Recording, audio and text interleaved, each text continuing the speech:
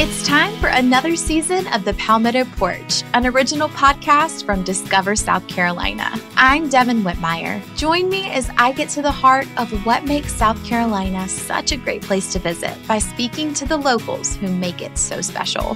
Premiering December 5th, find the Palmetto Porch wherever you get your podcasts. And for more information about our show, visit scpalmettoporch.com.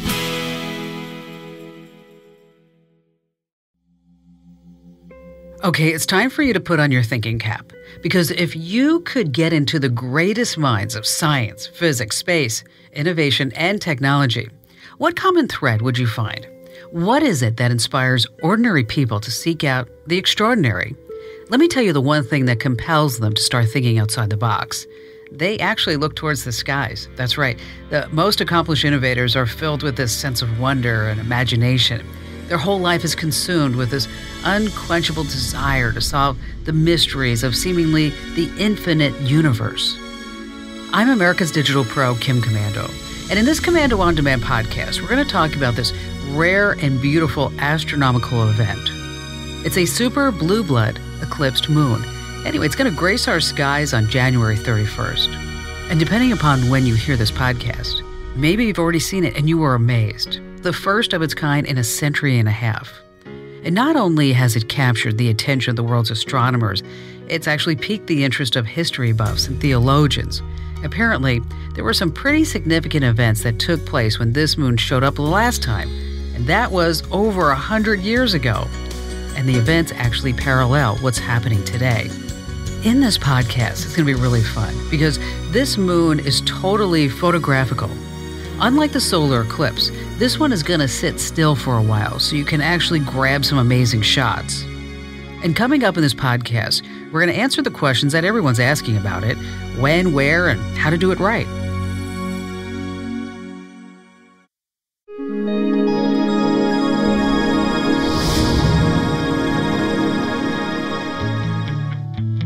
Just the other day, I got an email from the award-winning scientist, author, and educator, Mr. Andrew Fraknoi. You might remember the super rare total eclipse that happened last summer. I sure did. I went to Wyoming, and it was incredible. Anyway, Andrew was the expert guest on my two-part podcast about the eclipse, which, if you haven't heard, go back and listen to it. Everything you wanted to know about deep space and eclipses, I'm going to tell you, it's on those two podcasts. When Andrew emailed me, he was knee-deep in the exciting world of technology, and sometimes I forget to look up. So he's the one who reminded me about this awesome lunar eclipse. So I put down everything, and I gave him a call. He was so excited about what they're calling the super blue blood eclipsed moon that I recorded our conversation, and we turned it into a podcast. His biography alone is long enough for an entire podcast, but let me just give you an idea of his level of expertise. Mr. Fraknoi teaches introductory astronomy at the Fram program of the University of San Francisco.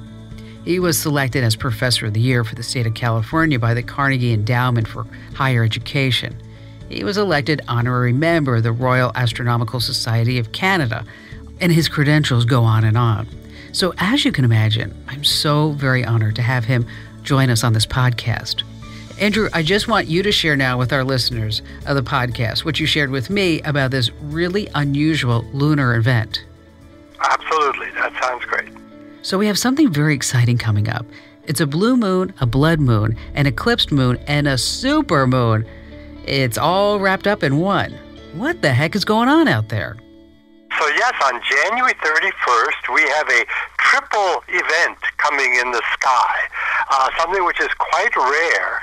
We have a total eclipse of the moon. Those are not rare, although they're quite beautiful, but it's happening at the same time that the moon is being a blue moon and a super moon.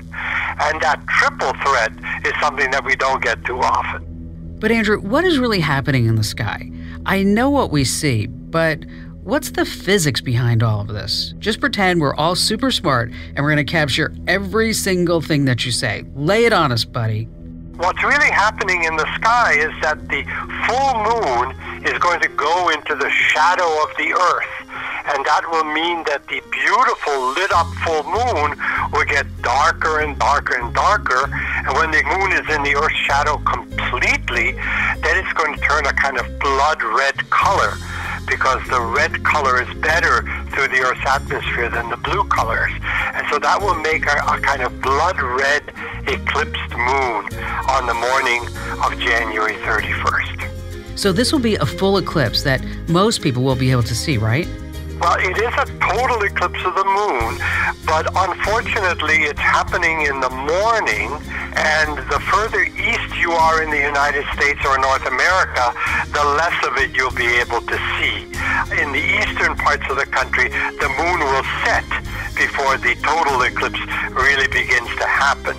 But if you live in the western half of the country, then you will be able to see a great deal of this total eclipse, and that should be quite beautiful, and it lasts a long time. The only disadvantage is you'll have to get up pretty early in the morning that Wednesday morning. Now, you said with this particular event, with everything lining up exactly as you said, it's very, very, very rare. Okay, so it's rare, but how rare is it exactly?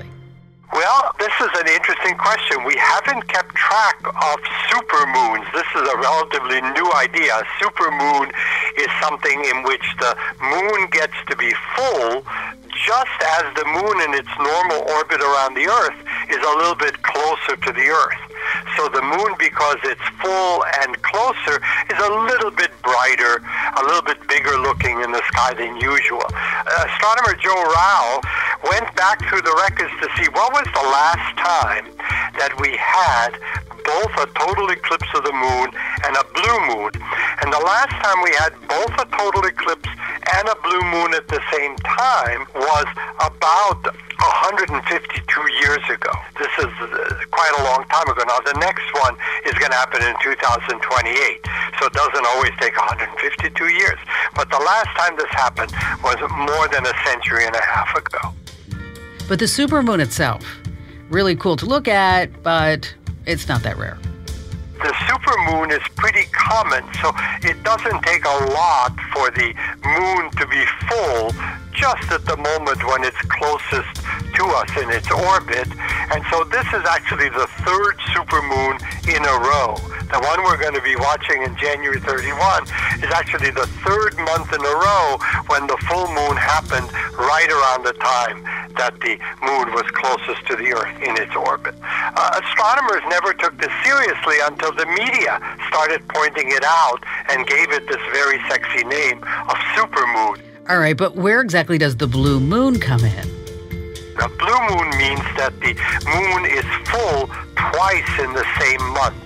And that happens this month. We had a full moon New Year's Day, and now we're having another full moon at the end of January. So that's called a blue moon the second time it happened. This is exciting for a number of reasons, because the last time this happened, 100 and some odd years ago, there wasn't the technology to be able to view it or capture it on film very well. But all that has changed. So this event happened 100 and some odd years ago. Let's talk a little bit about the technology, because let's face it, we hardly had any 100 and some odd years ago. That's correct. And I should point out for those of your listeners who don't have like really fancy equipment, that total eclipses of the moon are very democratic. Sometimes you can have astronomical phenomena which are only visible if you have very expensive telescope equipment, and only the 1% can ever see it. But this event is made for the 99%, for the rest of us, as they say in politics. You don't need anything to see the eclipse, and it's perfectly safe to look at. Since a full moon is safe to look at, when the full moon goes dark, that's even safer to look at. So you don't need those special glasses that you needed for eclipses of the sun. You don't need special equipment. If you have a pair of binoculars, you can look at the moon through binoculars, but you don't need them. Just go outside that morning, find the moon, and then watch it get dark over a long period of time. Great, that's awesome that this eclipse is so user-friendly, as you put it. And of course, it's happening at different times in the morning all across the United States. So what time do we actually need to get up and get outside? If you're in mountain time, then the total eclipse will be visible from 5:52 to 7:08 a.m. And if you're in the Pacific time zone, the total eclipse will be visible from 4:52 a.m. to 6:08 a.m. So in this case, it's really important to get up a little earlier than normal that Wednesday morning. Maybe go to bed early and plan to get up a little earlier and then dress up really warm and go outside.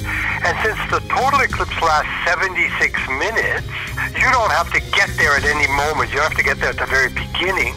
For me, for example, on the West Coast, the total eclipse ends at 6:08 a.m.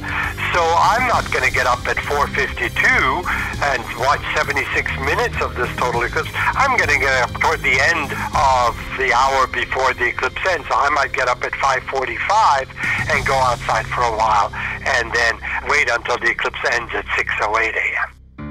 So everybody here in the United States will not get equal viewing. Some do have to time it just right. Is that the idea? The idea here is that people in the eastern and central parts of the country are only going to be able to see a little bit of this eclipse if they get up before dawn.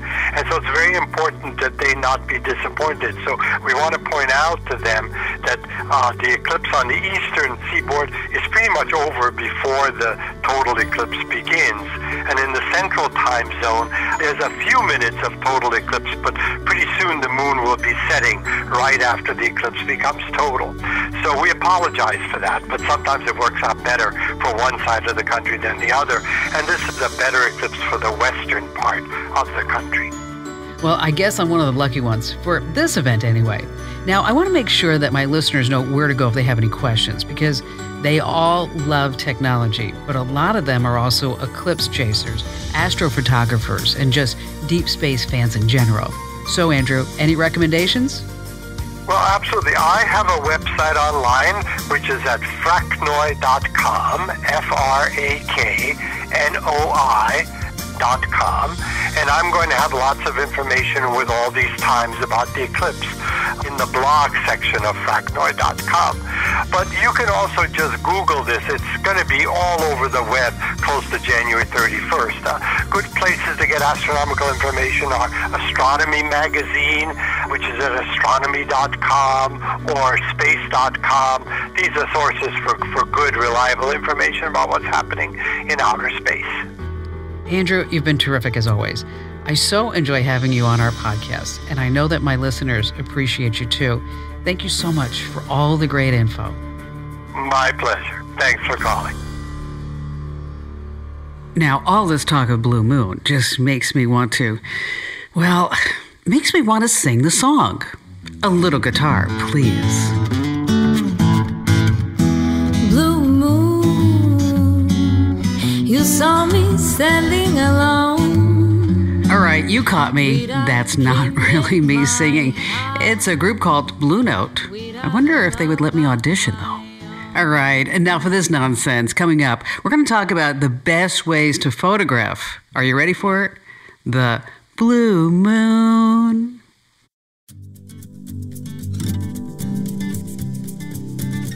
Now, let's find out how to get some awesome pictures with my next guest, Jeremy Judkins. This guy's so cool. He's a complete tech freak, and I don't use that word very often, but Jeremy absolutely gets into tech like crazy and then posts these amazing tutorials on his YouTube channel.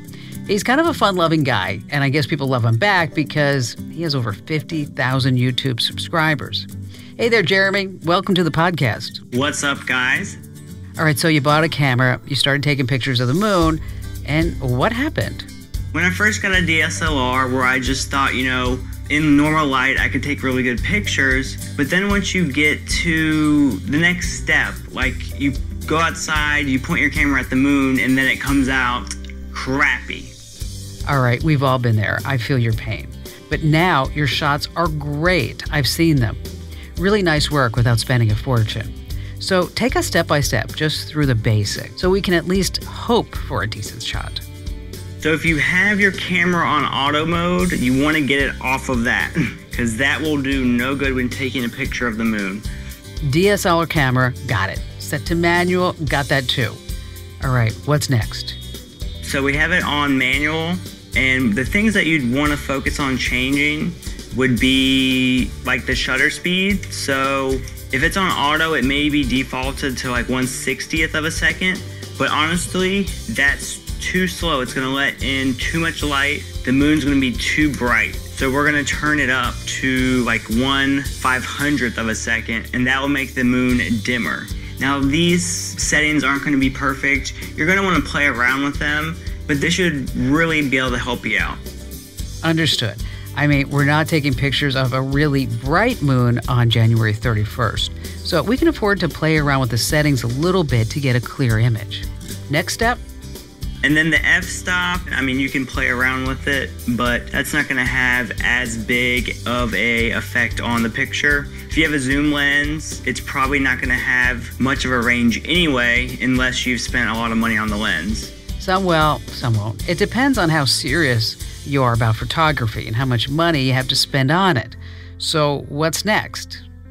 And then another thing you want to worry about is the ISO. If you have it on auto, the camera's most likely going to crank the ISO up really high, which will result in a lot of grain. So you want to bring it down to, like maybe 200 to 400. Just play around in that area. If you do it too low to like 100, the picture may be too dim. But you can kind of, fool around with ISO and then the shutter speed to kind of get the best picture. It's like with any art. You have to find out what works best for you. That's how you perfect your craft, by trial and error. Anything else? That's really it there, just knowing those few settings. But as long as you stay off auto, you will be able to take a decent picture of the moon. Thanks, Jeremy. You can find Jeremy Judkins on YouTube, as I said. He's really into drones and phones and Macs. But be sure to check out his moon coverage on the Mavic Night Flight. It's pretty awesome. But let's say you're not the type who likes to play around with camera settings because it always turns into a disaster. Well, David Peterson from Digital Photo Secrets, he's got some great information on his website. He goes into way more details, and I just want to recap a few of his recommended settings. For the very best shots, you need to own a digital SLR and a telephoto lens that allows you to zoom into 200 millimeters or more. If you can afford it, he suggests using a 400 or 500 millimeter lens. This will allow you to get in close enough to make the moon your focal point. And if you really want to fill the frame, go for an 800 millimeter. If you can afford it, you can use a 400 and just crop the image. But you'll also definitely need a tripod. That's a given. I really love those tiny details on the moon. The more detailed, the better. So to get close and clear, David recommends taking the camera off of auto and using the spot metering setting instead. Spot metering tells the camera to correctly expose what's in the center of the image rather than the whole thing. You're also going to want to turn off your autofocus and set the focus to infinity. If your camera has a bracketing feature, this will allow you to take a number of photos at different exposures. That's so nice. If you have to choose between over and under exposure, always go for the under. You can always fix the image later in a graphics program.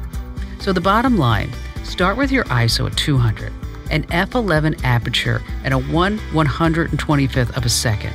Try a test shot, then try changing the shutter speed until you get that perfect shot.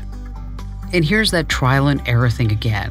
Remember, the only way to perfect your craft is to try a bunch of settings a bunch of times. This rare and gorgeous lunar event will be on the sky stage for a while, so you'll have plenty of time. And if you really want to get serious, check out David Peterson's online video course, Digital Photo Secrets. It's always good to try new things. You never know, you may catch that shutter bug and have a whole new career. Remember when I spoke of great minds at the beginning of the podcast? Great minds are always exploring new territories. They're breaking new ground. And a great way to find out what captures your interest is to cruise through my website. Learn about new technology. Listen to the experts on my podcasts. Then take that simmering idea of yours and turn it into something bigger than you ever imagined. And I just want to remind you, you can subscribe to my podcast in the Apple Podcast app, Google Play, or however you get your podcast delivered to you. The moon is surrounded by superstition, but let's not forget about the romance. Whether you're head over heels in love or swimming in tears over a lost love, take time to let this special moon wash over you with all its beauty. Let the presence comfort you, inspire you, remind you of just how awesome it is to be in the presence of such a spectacular event. Let it fill you with a new sense of awe, wonder, and most importantly, hope.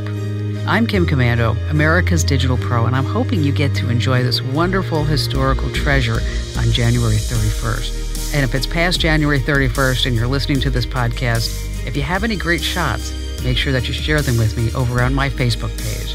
That's facebook.com/Kim Commando.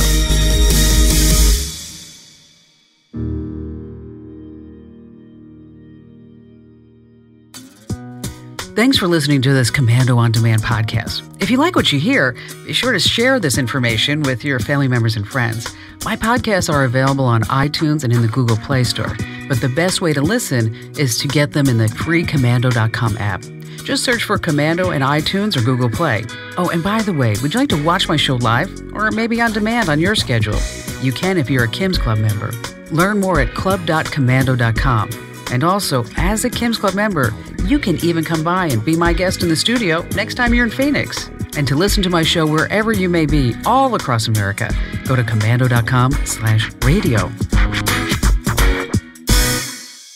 You own a business? You're on a journey. You own a business in 2022? Wow Business knows that journey just got a whole lot more interesting.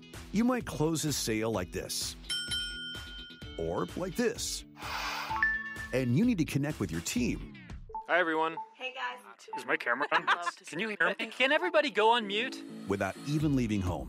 And if you're excited to keep your business moving, head to switch to wowbusiness.com to learn about fast internet speeds, 24/7 US-based support, a price lock guarantee, a 60-day satisfaction guarantee, and an offer you don't want to miss. For a limited time, fall into savings with 1 gig of business internet for the incredibly low price of only $99.99. We'll even throw in 4 months of free service, free installation, and a free modem to help make the switch easier. Learn more at switchtowowbusiness.com. Offer for new customers with a 2-year agreement subject to change. Prices do not include taxes, fees, and equipment charges. Restrictions apply. Switch to wowbusiness.com.